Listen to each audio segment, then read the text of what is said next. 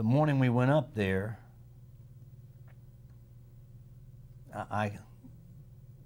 they had pretty much, I'm not sure whether we already knew, I think we already knew. They had gone in and put the surveillance equipment back up there and stuff. And I think the morning we went in there, we already knew that they were going to pull us out. We were not going to get him. I believe they were going to do something different. And our only job was to go up there and make sure that we're going to try and make some plans where we're going to put insertion teams in, where the plan was to put an undercover guy up there who was going to buy this land above Weaver. He was going to go through there, get to know Weaver, and then he was going to ask Weaver to help show him the property lines up there. We were hoping to separate him from his family.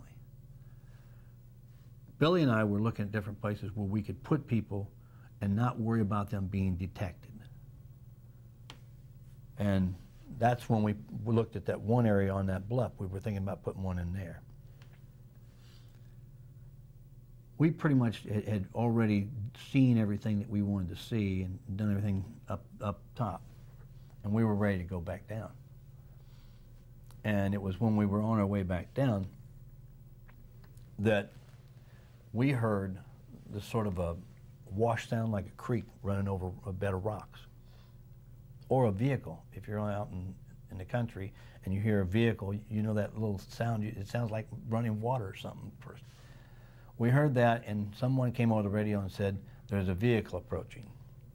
So we think there's one coming up. We hit on the side.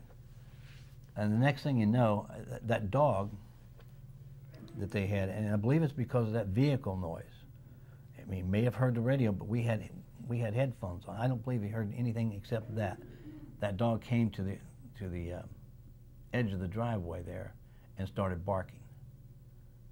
And I don't know, they said that's pretty much whenever the radio traffic went. You know, I mean, these are a number of years since then. You can look at whatever it says.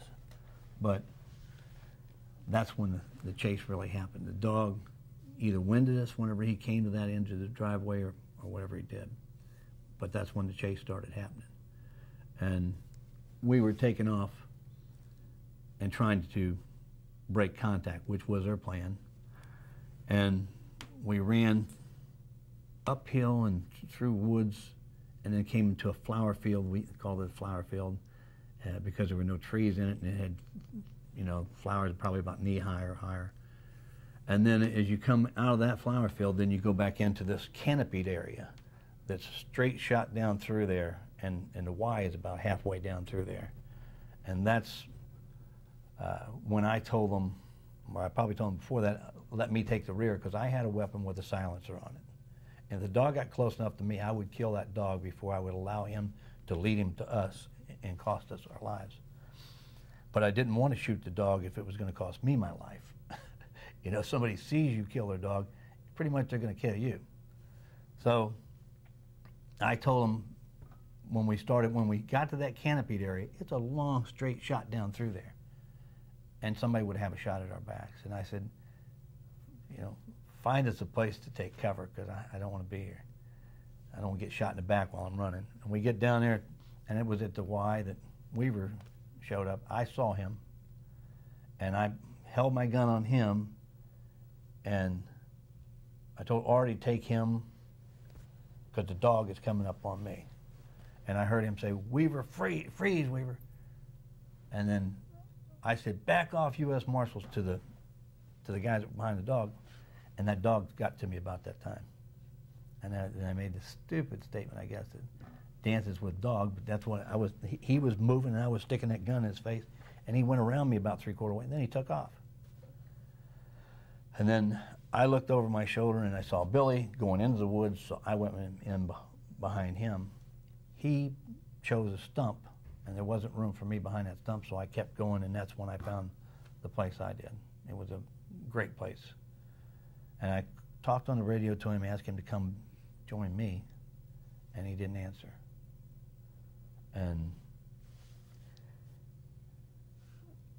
I knew that they must be close if he wasn't answering. So I looked up there, and I could see the light through the trees If you've ever been in the woods and you see something breaking that light, they were breaking that light and they were coming out. They walked past Billy, it looked like to me, and there was a tree right my way up here. Somewhere in that area here, it didn't look like it was maybe 3 to 10 yards something. And he said, "Freeze, U.S. Marshals." Now, I think he said freeze U.S. Marshals because that tree that was out here, there's a little clump there. Last time I saw Artie was up here. So I think he thought if they went around that tree that they would see Artie. He said, "Freeze U.S. Marshals." And Harris turned and fired. And when he fired, I had my gun up, and I was waiting for Billy to return fire because he was there. He had the best shot, and I knew he would be.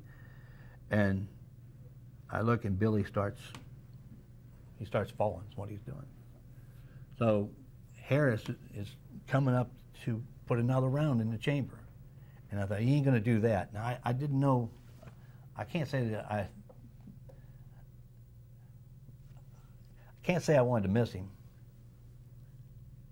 but I think I was just concerned that if he stopped him, he'd be all right. And I shot, and I thought I hit him. He went down. And so then I turned my weapon on to the kid, Samuel Weaver, and he's standing on this side of that tree that was in front of me. And I made a decision that I wasn't going to shoot him because he didn't shoot at Bill. He had a rifle and he had a handgun. And it was about that point that Art shot the dog. Art shot the dog at that point because I'm looking through the sights at him, and he turns his head. He was been looking back at Harris, his direction. He looks down this way and he says, "You son of a bitch." And he's talking to Art because Art had shot the damn dog. Well, then he took off up there. And about this time, Billy calls me and says, Coop, I'm hit."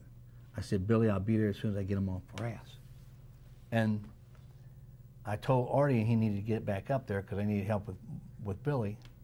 Art, thinking I meant back up on the trail, gets up on the trail, and they get the bullet that goes through his shirt, it goes through his blouse, comes out the other side, leaves a lead mark across his T-shirt. That's how close this kid was to killing him. I did not know that. Art came up there whenever I finally got him up there. He says, it felt like a bullet went right across me. I said, "Oh no, it's like that whenever it starts shooting, you know." You get, your imagination goes to everyone really close. So he came in and he actually showed me, and I guess, well, you can't argue with that when you see the lead line across there in the bullet hole. But I got up to Billy as soon as, when I said I'll be there as soon as I get him off ramp, I kind of figured where the firing was coming from. I came up and I fired. Now, I fired a total of 5 rounds. I fired 2 and 3 round bursts. I got a submachine pistol on him. That's all I fired. But the firing stopped on me, on Billy's area, and I went to Billy. And when I got to Billy, I tried to find where he was hit. He's got a pack on, and I'm trying to find, feeling around, I can't find it, and I'm trying to decide that I can't find it. I need to get him back out of cover because I know they got the high ground. Harris said in a statement that he thought I was standing over Billy. I wasn't standing, I was kneeling because I knew that what I was doing was stupid, but it was important to me that Billy know I was there for him. I grabbed Billy and I tried to drag him back, and I could not drag him back. So it was pretty much that time Billy started moving his mouth, and he was in real distress, and I could tell he was dying. And I put my hands on his carotid artery, and it stopped.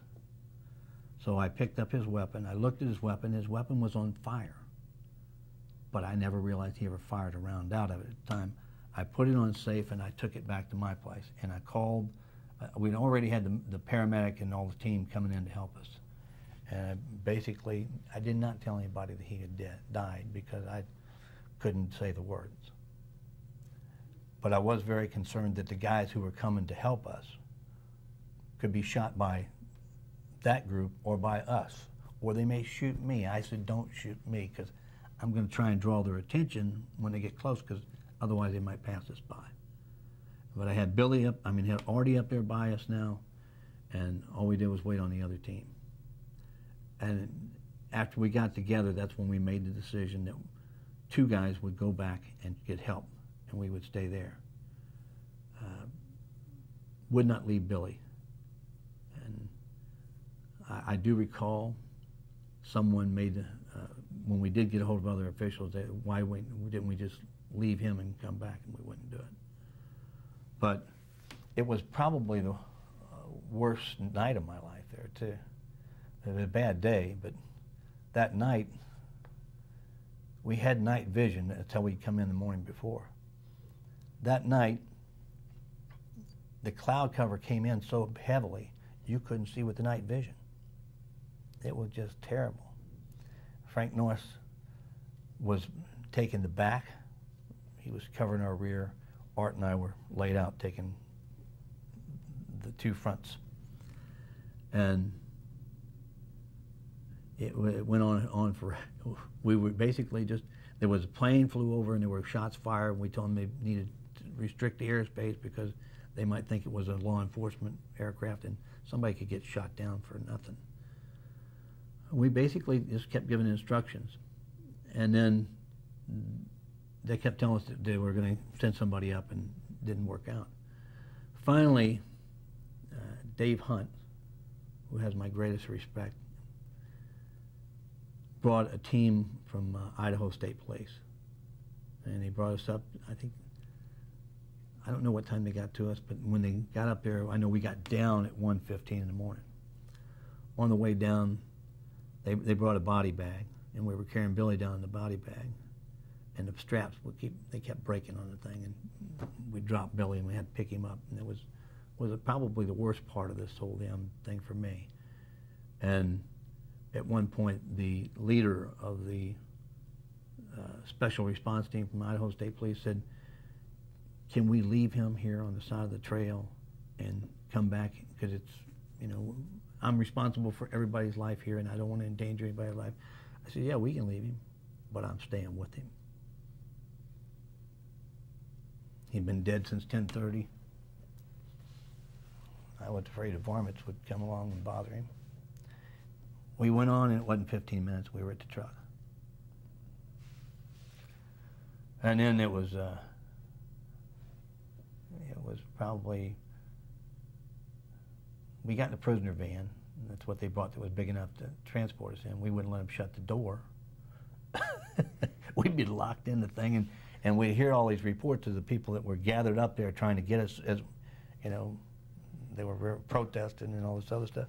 So we got in there, and the light was on in the back, and one of our guys took the rifle stock and bam, busted out the light. And then they took us through the protesters, and we got through them, and we went straight to the emergency room. And then I had to call Billy's wife. I had to call my wife, I had to call Billy's wife.